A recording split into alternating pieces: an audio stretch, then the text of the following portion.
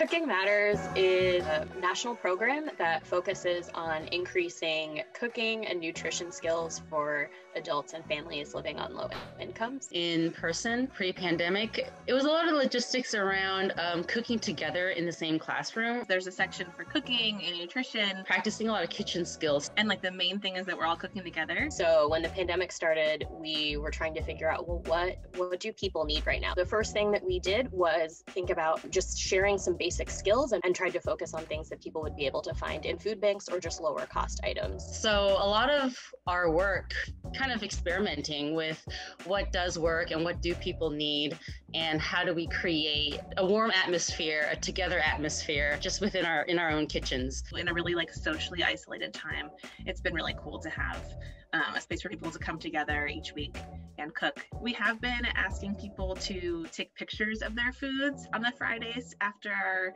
cooking demos and then send them to us. So one of the first things that we do in our classes in the beginning of the week is share the pictures that everyone sent in, which can be kind of like a fun and community building thing too. It's a space where you don't have to cook, but you can cook, you can just listen, you can talk, you can chat in the chat box. You can watch the recipe and learn how to do it just from watching and make it on your own later. It's fun too to have people like share along in the process too. So like, okay, like where are people at with chopping their onions and like showing where people are at and having like people give like a thumbs up or thumbs down, thumbs sideways. People will actually either bring their computers or their phones or their cameras over to like show where they're at.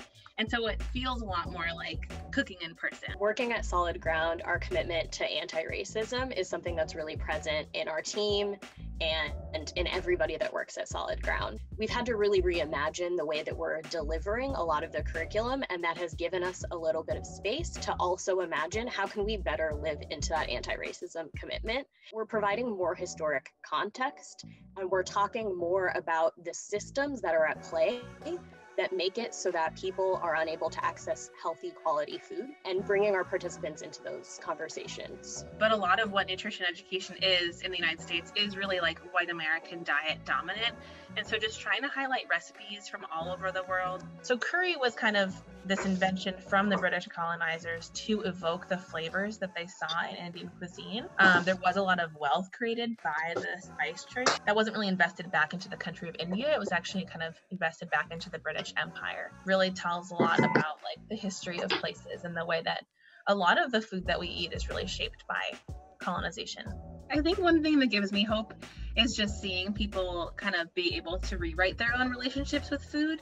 I know that food is like such a cause for celebration for so many people and like enjoyment and pleasure, and can also be really like a stressful thing or a shameful thing or like something that's tied to more painful memories. Just people realizing we have the power to reimagine the world and create the world that we want to live in, and we have the power to meet our own community's needs because we know what we need. And I think recognizing that even as things have been so hard, people's ability to still recognize their own power and their own agency is something that gives me a lot of hope.